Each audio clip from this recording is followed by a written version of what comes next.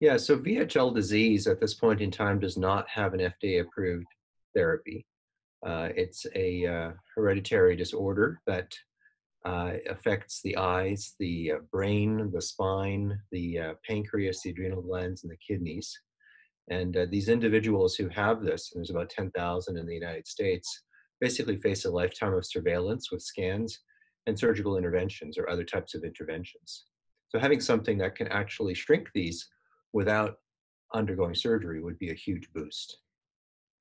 So the hope here is that this agent be approved uh, and that in individuals who do have lesions that are starting to get to a size where it looks like they might need to have some type of intervention, that they could get this drug instead of a surgical intervention, and that they could be on this for some period of time, and that would either delay or prevent the need for that particular surgical intervention.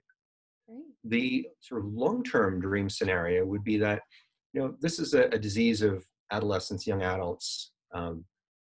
The first manifestations can occur in childhood, but are most commonly in adolescent, young adulthood, that we could come up with a prevention strategy where individuals would receive this drug and then prevent the development of organ manifestations. And that would obviously require a follow-up study asking a different question, but that could really help us help this patient population more.